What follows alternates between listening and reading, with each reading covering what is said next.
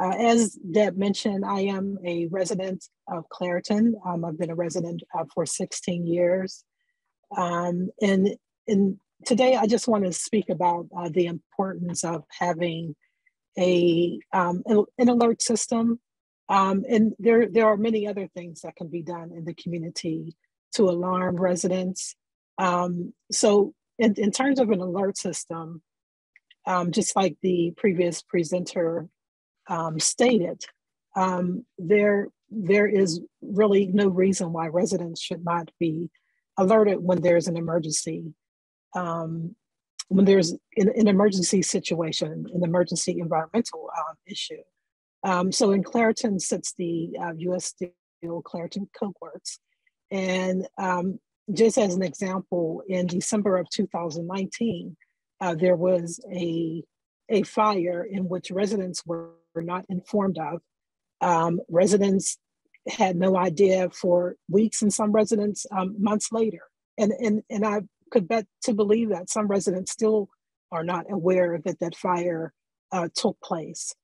During that fire, there were a lot of emergency room visits.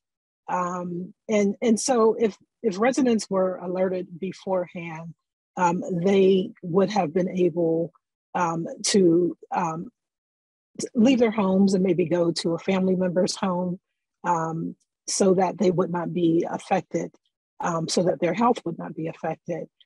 So one of the things that I believe that needs to take place on a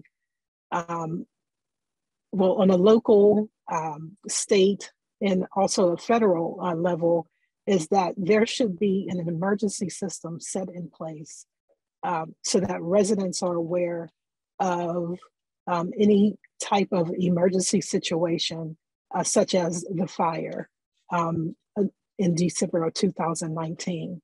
It's something similar to a weather alert in which we received just a few weeks ago. We received a tornado alert that came through our phones and most likely through TVs as well. And that alert could alert residents as to, what they need to do, when they need to do it, so that they can protect the health of themselves and their families.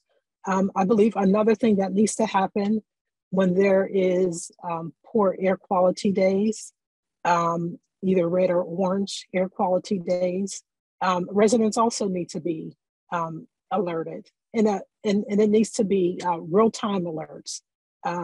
It should not happen an hour or 2 hours after the air quality is bad, but it should be in real time. I do understand that Allegheny County is making strides to do that, but it needs to be countywide, not just in the Mon Valley, where I reside, and many residents who surround the Clairton Coke Works, but residents need to be made aware of poor air quality days. There are many residents in Clairton and surrounding areas whose health is affected on poor air quality days. We have many children who have asthma.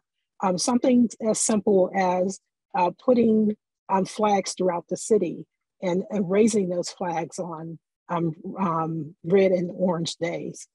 For instance, the EPA actually has a program in which municipalities can adopt in their cities, and that I believe it's called the EPA Red Flag Program.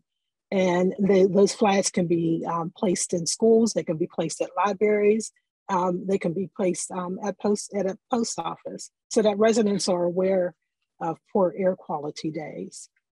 So those are the things that I think that need to be put in place. I really think they really are no-brainers to protect the health of residents. One of the things that we are doing at Women for a Healthy Environment is that we are sending out text alerts to residents who sign up. You can sign up at 797-797, and if you text AIR PGH, you can get a text alert on poor air quality days. If anyone has any questions, I will put my I'll put my email in the chat, and I thank you all for your time.